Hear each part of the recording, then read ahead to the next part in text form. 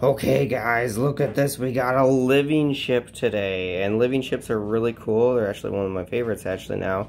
They are made by, or they're used by druids, rangers, clerics, and stuff like that.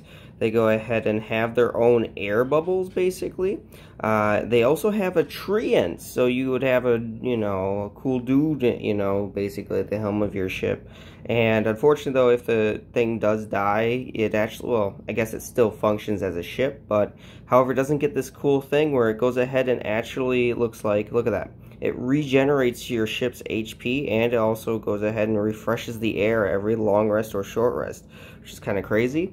So it's got multiple different layers, as you can see. It's got, all that different stuff. See, look right there, it is.